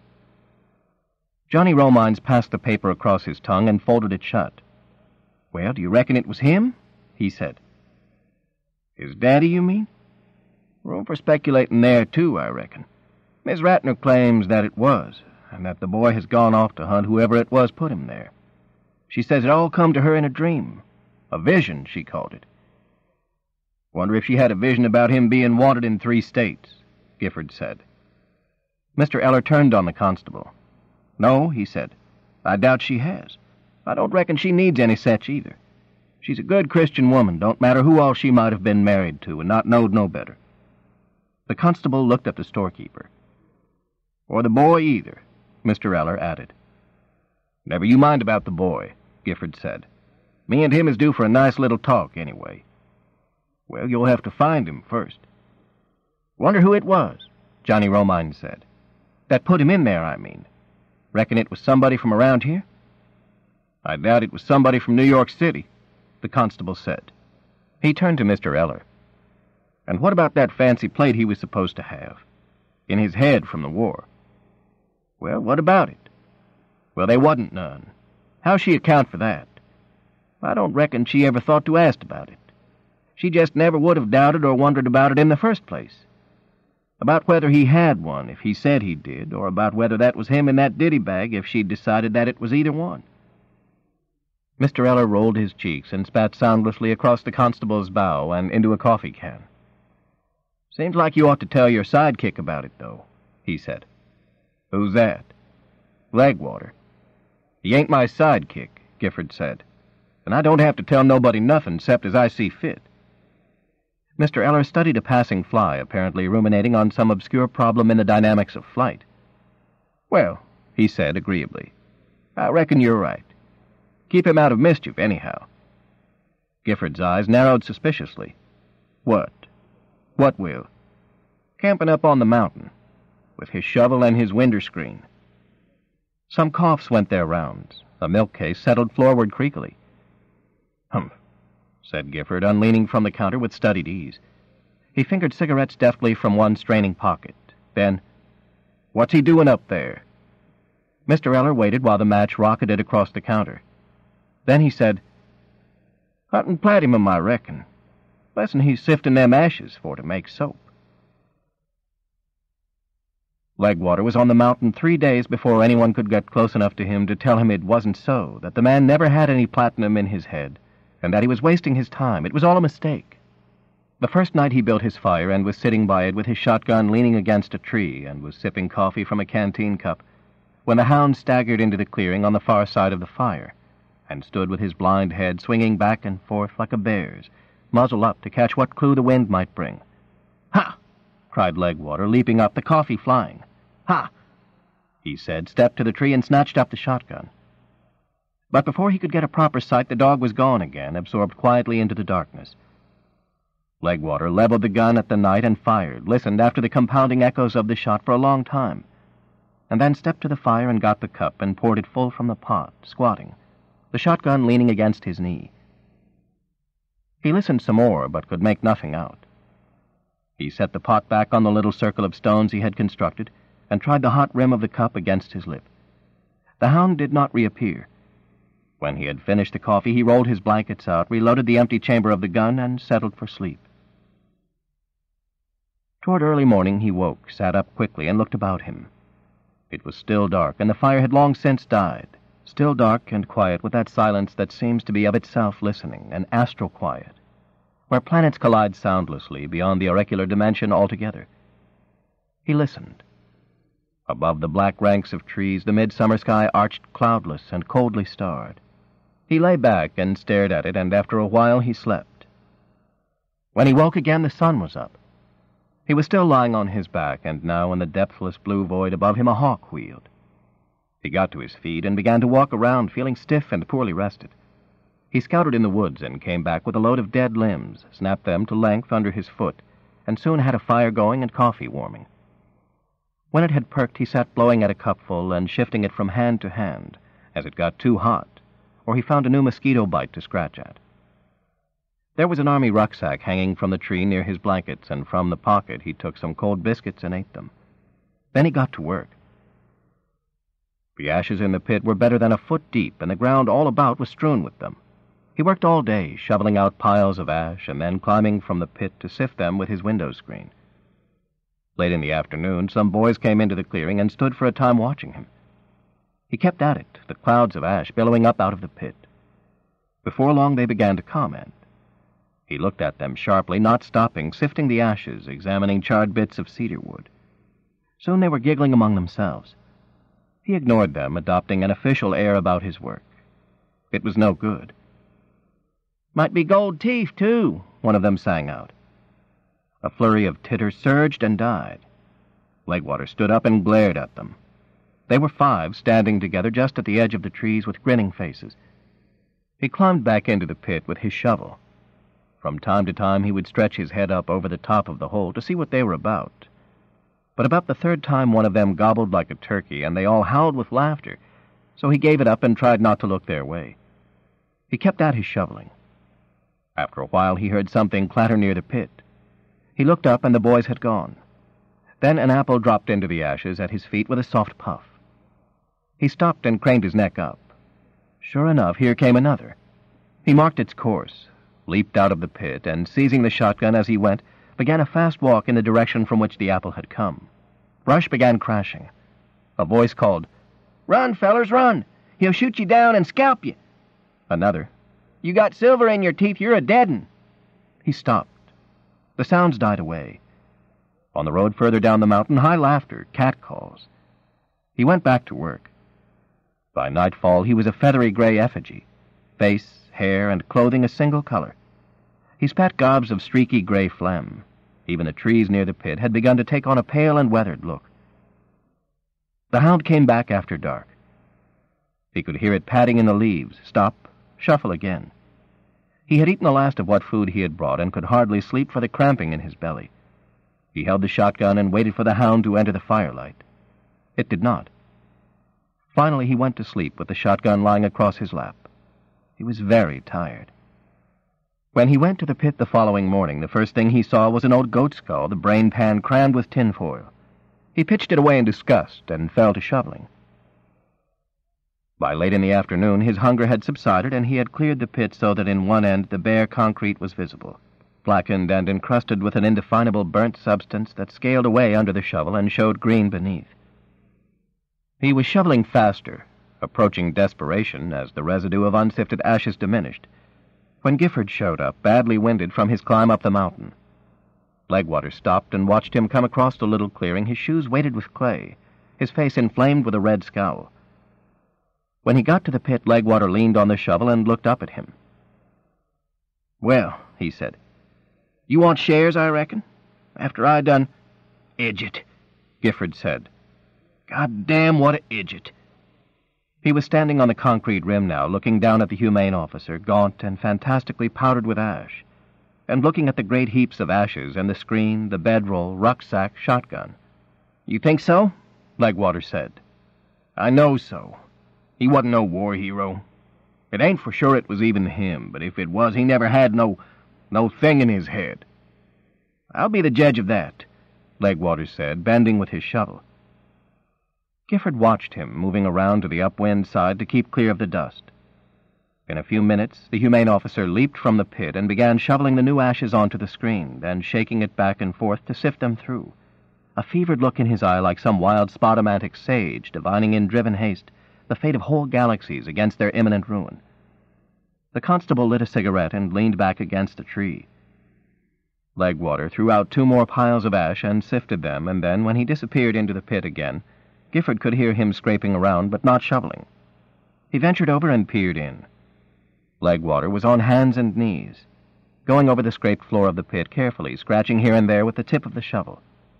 Finally he stopped and looked up. "The little bastard was lying," he said. "He got it his own self, the lying little son of a bitch." "Let's go, Earl." "His own daddy," the humane officer was saying. Gifford started toward the road with long, disgusted strides. When he got to the apple trees, he turned and looked back. Legwater was standing in the pit, just his head showing, staring vacantly. "Well," said the constable. He kept staring. "Hey!" Gifford called. Legwater turned his head to give him a dumb look, the incredulous and empty expression common to victims of tragedy, disaster, and loss. "You want to ride or not?" He pulled himself from the pit and began walking toward the constable. Then he was hurrying, loping along, the shovel still in his hand and bouncing behind him. Gifford let him get all the way to him before he sent him back after the shotgun and the camping gear. They went down the orchard road together, their steps padding in the red dust, the constable swaggering slightly as he did, and the humane officer, haggard-looking, his black and sleepless eyes all but smoking, grimly apparitional with the shotgun and the spade dangling one at either side from his gaunt claws. Gifford carried the other's rucksack and blanket roll with light effort, and from time to time he sidled his eyes to study Legwater with pity or with contempt. Neither spoke until they saw the dog, and that was very near to the pike, on the last turn above the gate. They had overtaken it, and even in the few minutes in which he was allowed to watch it alive, Gifford was struck by its behavior. It was walking in the wheel ruts with an exotic delicacy, like a trained dog on a rope, and holding its head so far back, its nose near perpendicular, that Gifford looked up instinctively to see what threat might be materializing out of the sky. The shovel bounced in the road with a dull bong, and when he turned, it was in time only to see Legwater recoil under the shotgun, and to recoil himself as the muzzle blast roared in his ears. He spun and saw the dog lurch forward, still holding up its head, slew sideways, and fold up in the dust of the road. The few small windows were glassless but for a jagged side or corner still wedged in a handmade sashes. The roof shakes lay in windrows on the broad loft floors, and this house housed only the winds. Dervishes of leaves rattled across the yard, and in the wind the oaks dipped and creaked, and in the wind even the spavined house hung between the stone chimneys seemed to give a little. The doors stood open, and wind scurried in the parlor, riffled the drift leaves on the kitchen floor, and stirred the cobwebbed window corners. He did not go to the loft. The lower rooms were dusty and barren, and but for some half-familiar rags of clothes altogether strange. He came back into the yard and sat quietly for a while beneath one of the trees, watched a water bird skim beneath the shadow line of the mountain, cupped wings catching the slant light of the sun, then holding the wide curve in a wing-set sweep low over the trees to the pond, homing to the warm black waters. He watched it down. What caught his ear? The high, thin whicker of a feather, a shadow passing, nothing. Light was breaking in thin reefs through the clouds shelved darkly up the west. Old dry leaves rattled frail and withered as old voices, trailed stiffly down, rocking like thin-worn shells downward through sea-water, or spun, curling ancient parchments on which no message at all appeared. Young Ratner finished his cigarette and went back out to the road. An aged Negro passed high on the seat of a wagon, dozing to the chop of the half-shod mule hooves on the buckled asphalt. About him the tall wheels veered and dished in the erratic parabolas of spun coins, unspinning as if not attached to the wagon at all, but merely rolling there in that quadratic symmetry by pure chance. He crossed the road to give them leeway, and they swung by slowly, laboriously, as if under the weight of some singular and unreasonable gravity. The ruined and ragged mule, the wagon, the man. Up the road they wobbled, rattle and squeak of the fellies climbing loose over the spokes. Shimmered in waves of heat rising from the road, dissolved in a pale and broken image. He followed along behind, going toward the forks. Once at the top of the hill he paused and looked back, and he could see the roof of the house deep green with moss, or gaping black where patches had caved through. But it was never his house anyway. Evening.